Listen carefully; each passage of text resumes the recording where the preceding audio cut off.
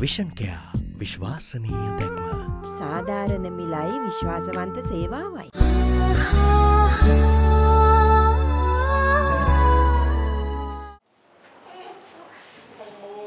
මට නම් තේරෙන්නේ නැහැ. ඔයාට අර කොහෙවත් යන හිඟන්නව බේරන්න තරම් තියෙන අමාරුව මොකක්ද කියලා. ඉන්න. මේ වෙච්ච හැම දෙයකම තමුණුත් වග කියන්න ඕනේ. මේ පර්සනල් ඇරියස් ක්ලබ් එකට ගේන්න එපා. ක්ලබ් එකේ උකට වග කියන්නේ නැහැ. මොකක්ද ආයිසේ මට දෙන පර්සනල් ඇරියස් එක? මේ කෙවින් අමුතුගේ ලොක්කම් දාගෙන ගිහින් එළියට ගිහලා. ඉස්සල්ලා ෆෝන් එකේට රෙස්පෙක්ට් කරන්න ඉගෙන ගන්නවා. රෙස්පෙක්ට් කරන්න අමුන් වගේ උන්ට. ඈ එන නැත්තා. මේ කෙවින් මම අමුතුගේ ලොක්කම් වලට බය නැහැ. ඌ වෙන මිනිස්සුන්ට දාගන්නවා.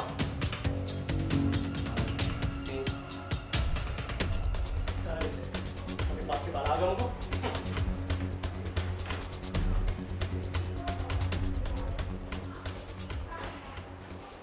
රේණු ඉඩනේ ඉන්නවා.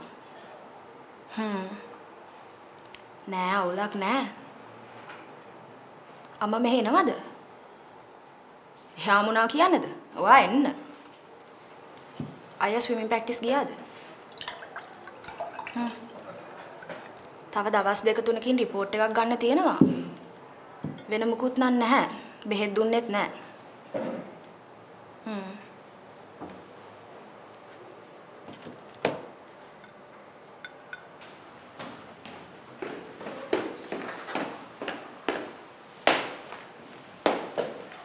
තුෂි අද එළියට යන්න එපා. මොනවා හරි වමනාවක් තිබ්බොත් මට කෝල් එකක් දෙන්න.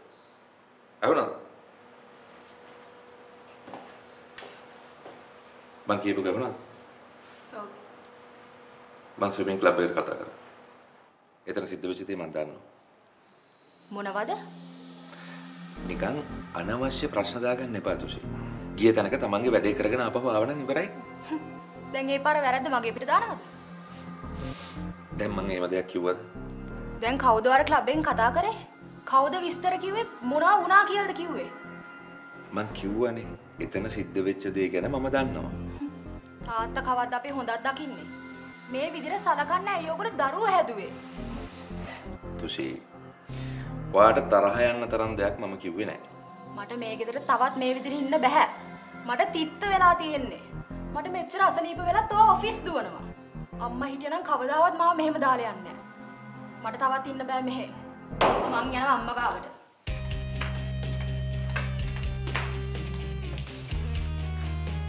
රේණු.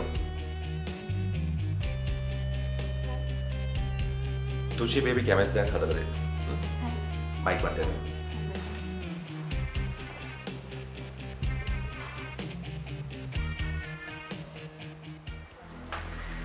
मैडम मैडम मैडम मैडम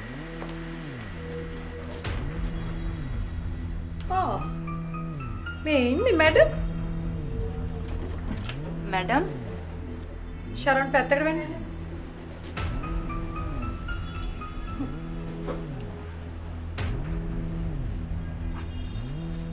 මං ආවේ මේ අලුත් මැඩම් එක චුට්ටක් කතා කරලා යන්න. මැඩම් මේ සර් එනකම් පොඩ්ඩක් වාඩිලා ඉන්න පුළුවන්ද? සර් එනකම්?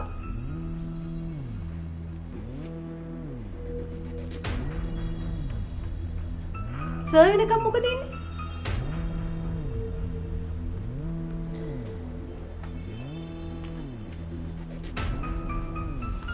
මේ ඉන්නේ මැඩම්?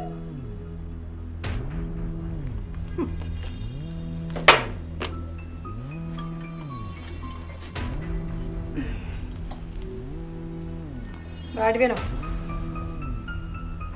වාඩි වෙන්න කිව්වේ. मैडम प्लीज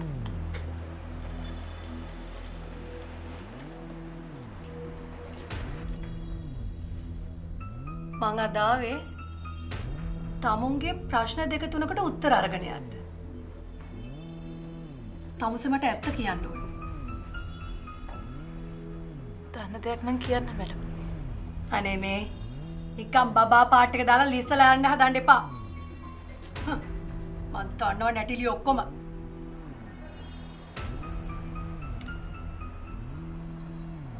දැන් කොච්චර කල් වෙනවද මේ එෆේ එකට? මොකද්ද? කරනවා මාව යකා උස්සන්න එපා. තමුසෙහින්ද දැන් මොරිස් මාව ඩිවෝස් කරේ. මෙතන කෑ ගහන්න එපා මැඩම් ප්ලීස්. දෙයක් නෑ මැඩම්. තමුසේ දාන්දලා මොරිස්ගේ කරේලිලා හිටියා. මම මේ කිසිම දෙයක් දැනගෙන හිටියේ නෑ. හැබැයි දැන් මම සේරම දන්නවා. තියෙන එහෙම දෙයක් නෑ මැඩම්. ඔබ හිතන්නවත් එපා. තමුසට තවදුරටත් ඒ සෙල්ලම කරන්න මං ඉඩ තියන්නේ නෑ. තමුසගේ මොරිස්ගේ හිතේ තියෙන දේවල් වෙන්න මං ඉඩ තියන්නේ නෑ. එහෙම දෙයක් නෑ මැඩම්. බොරු කියන්න එපා.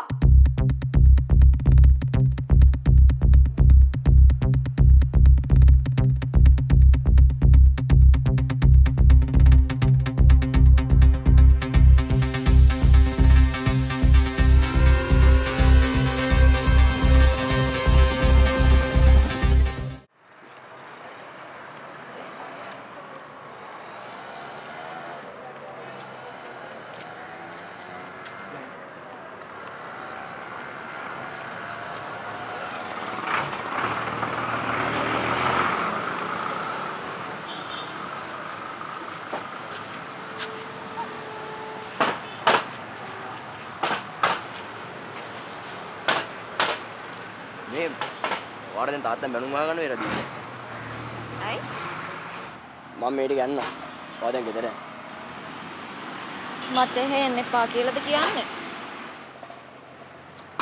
නෑ. කරදරයිනේ. කාටද? ඔයාට? නෑ මට කරදරයක් නෑ. මං එන්නේ මට එන්න ඕනේ හින්දා. ඔයා කැමති නැත්නම් කියන්න. මං යන්න.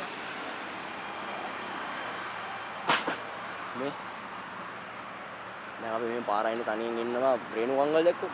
අනේ මේ ඔයාට පඬිතුකම් වැඩක් නෑනේ.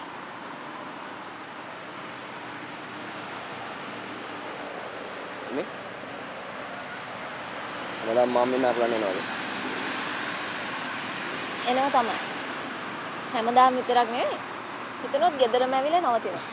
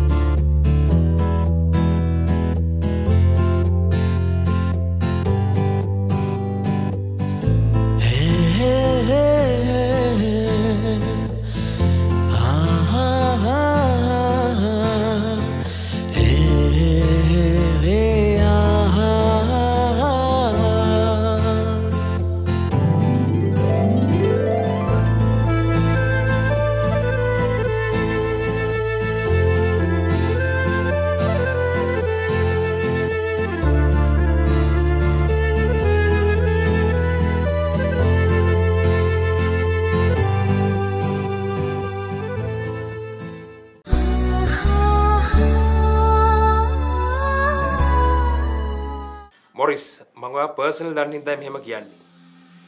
දීප්ති කොහොමත් කලබලයි. අනිත් එක කතා කරලා විසඳ ගන්න පුළුවන් දෙයක් මෙහෙම පොලිස් පොත්වල ලියන එක කතා කරන්න පුළුවන් හොඳම විදියට කතා කරලා බැරිම තැන තමයි මන්න ආරදව හම්බ වෙන්නේ. මේක ඉවරයක් දකින්න ඕනේ නාරද. මට තේරෙනවා මොරිස්. දීප්ති දැන්වත් මගෙන් අයින් වෙන්න ඕනේ. මෙයා එක තේරුම් ගන්නකම් මේ ප්‍රශ්නේ ඉවරයක් වෙන්නේ නැහැ. මට තේරෙනවා මොරිස්. ඒ සේරම හරිම පිළිගන්නවා. දීප්තිගෙන් මට හරිම කරදරයි නාරද. මම මෙතෙන්ට එන්නේ බයට. මට බයයි කොයි හරි වෙලාවක මගේ ඉවසීමේ සීමාව පණී කියලා. අද උදේත් එයා මගේ ඔෆිස් එකට ගිහිල්ලා එතනින් ඉන්න මිනිස්සුන් ඩිස්ටර්බ් කරලා තියෙනවා. මේක මෙහෙම වෙන්න දෙන්න බෑ. දීප්තිය මං ගෙනල්ලා කතා කරන්න. නාරද මට එන්ට්‍රි එකක් දාන්න ඕනේ. මට ඕනේ මේ ප්‍රශ්නේ නීතියෙන් විසඳ ගන්න.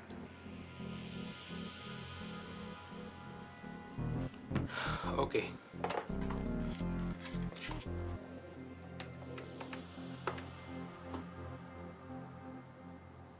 ඔය සාජන් පතේනට කියන්නේ පොඩ්ඩක් පැමිණිලක් දාගන්න ඉන්න කියලා. මේ ඒ දවස්වල තුෂියාට මාර ලව්නේ. මතකද? කොහොමද මතක නෑ. ඇත්තද? ඔය ලව් එකේ හිටිය නම් මේ ප්‍රශ්න මොකුත් නෑනේ.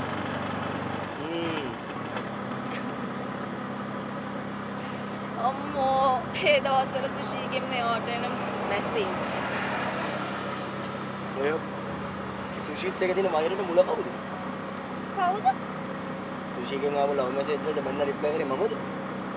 හා එතකොට ඔයත් එහෙනම් හිතාගෙන හිටියේ ලව් රිප්ලයි යවන්නද? එහෙමද? කුමාරී ඒ වෛරයට මුල ඔයා. නිහස්? ඔය සීරියස්ද කියන්නේ?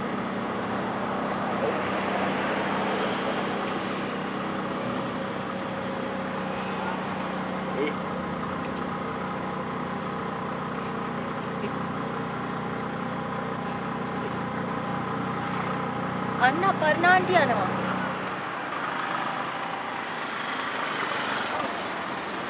අම්මේ. යවන්න.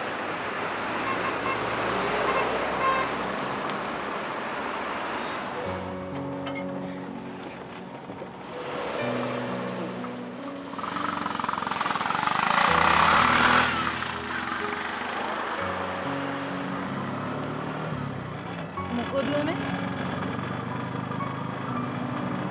අම්මා කැමති නැහැ පුතා කැමතිත් නැහැ මම එනවට. අනේ එහෙම දෙයක් නෑ දරුවෝ. ඔයා මේ වගේ තනියෙන් එන අඩුයිනේ. ඒකයි ඇහුවේ. ඔයාද එන්න ඕනේ කියලා ආවම තාත්තගේ මෙහෙමද? දැන් ඉතින් තාත්තෙන් මුල් දැනුම් කිව්වම එයා ඉතින් වැරද්දක් කරේ නැගත් කොයි වෙලෙත් දැනගත්ත ගමන්නේ.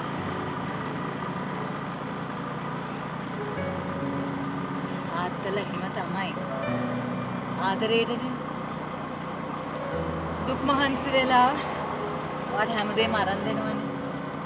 අඩුපාඩුවක් කරන්නේ නැහැ. ඉතින් ඔය ටිකක් බැන්නට කමක් නැහැ. විතරිද්ද ගන්න එපා.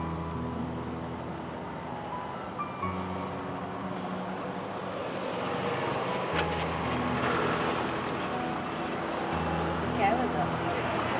දුන්නත් මම කෑවා. නෑ කැව්වා. කැව්වා.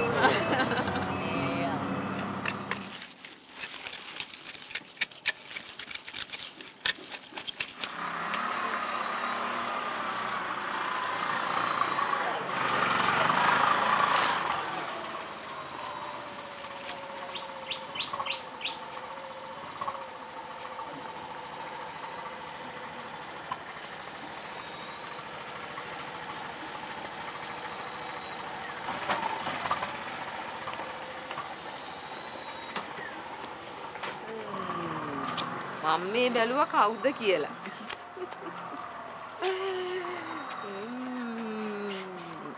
අපේ කෙලි පොඩ්ඩනේ. ඔන්න ඉතින් අත්තම්මට මට මුකුත් ගේන්න බැරි වුණා. හදිස්සියේ නාව. අනේ මට මොකටද පුතේ තෑගි? මෙහෙම ඇවිත් බල්ලා යන එක තමයි ලොකුම තෑග්ග. අද මොකද මේ තුන් දෙනාම කලින්? මම නම් ටික කලින් ඔෆ් වුණාම අහන්නත් බැරි වුණා. මොකද අද කලින්? මේ අද කලින් ප්‍රැක්ටිස් ඉවර වුණා. ඉතින් මම විහස් එක මෙහෙ ආවා. පට්ටේ කාලෙම අනේ ආන්ටි එච්චර වෙලා නම් ඉන්න බැරි වෙයි. ආවනම් ඉතින් ඉඳලා යන්න ඕනේ. නැද්දත් අම්මේ. ඔව්. එන්න ගෙටය. එහෙනම් තේ ටිකක් බොමු. අනේ අම්මා හදන්න. මං හදන්නම්ද වේ? යා. රදීෂා. අද ස්විමින් ක්ලබ් එකේ වෙච්ච රණ්ඩුව ගැන අම්රණ මුත් කියන්නේ බාහිරද? ඒක කියන්නේ හැබැයි අරක කියනවා. මොකද්ද? අරක මොකද්ද? කොල්ල තුෂීට මැසේජ් කරපු එක? මේ මම යවපු මැසේජ් එකක් නෑ කාටවත්. මේ තුෂී ගැන කියනකොට කොල්ලගේ මූණේ තියෙන මනමාලකම. මේ පිස්සු ගන්න දෙනවා.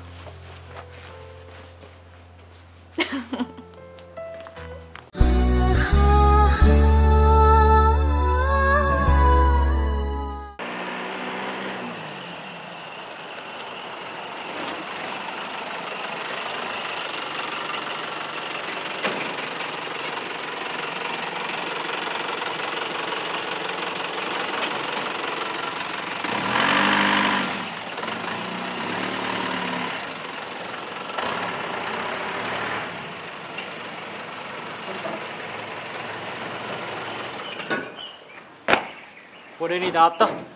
සර් ඔෆිස් ගියා. ඔෆිස් ගියා? ඔව්.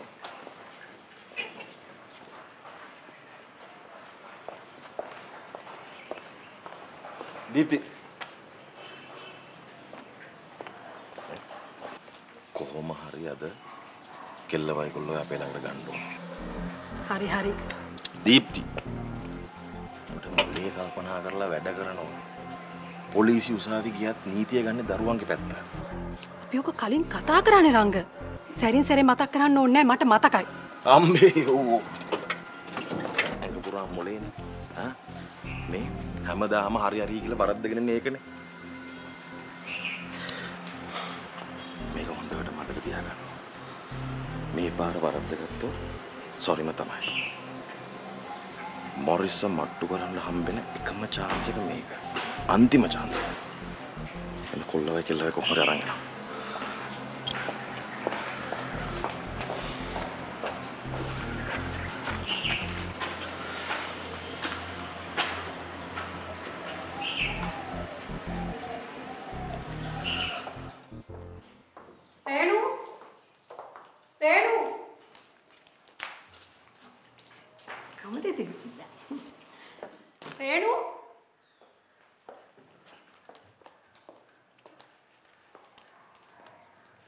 මොකද උඹලා මං එනකොට හැංගෙන්නේ? අනේ නෑ මැඩම් මං උයන ගමන් හිටියේ. අද කැමරේ මමත් ඉන්නවා රංගනාත් මහත්තයත් ඉන්නවා.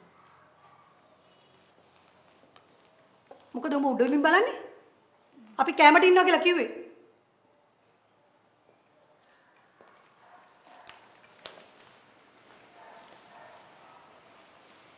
දැන් තාත්තා මොකද්ද කියන්නේ තුෂි? යා ස්විමින් ක්ලබ් එකට කතා කරාලු. හැම විස්තරයක්ම දැනගත්තා. ඉතින් මේකටත් වැරදි මමලු. ඒක මහ පුදුම කතාවක් නේ. එහෙම කරාම ලේසිනේ අම්මේ. ඒතොර එතනින් ප්‍රශ්න ඉවරයිනේ. වෙන අම්මෙත් තාත්තෙක් නම් ගන්නේ තමාගේ දරුවගේ පැත්ත. මං කියන්නේ වැරද්දක් කරත් නැතත් තමාගේ දරුවා බේරෙනව නේද? මෙයා එහෙම කරයිද? ඇයි දන්නේ නැහැ නේ එයා එහෙම කරන්නේ.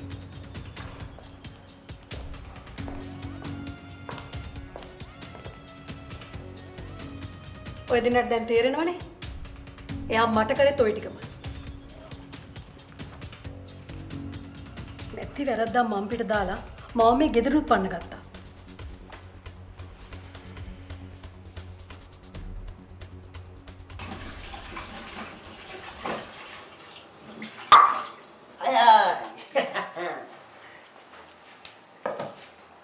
සර්ඩ් මා කියනවා මට උයන්න බෑඩේ නිය. ඉතින් උඹ උයන්න එපා. උඹ උයන්න එපා කිව්වට බෑනේ බං. මැඩම් මගේ ඔළුව කට්ටි. නාරද අපේ ගෙදරට අනවසරයෙන් පිරිසක් ඇතුළු වෙනවා. නැති වැරදි මට පටවලා මා වේලව ගත ඒ ගෑනේ මේ ගෙදරට ගියේ. ඒවනම් කොහෙද? ඔෆිසර් කරුණා කරලා මේ දෙන්නව මගේ ළඟ ගෙදරට දාන්න.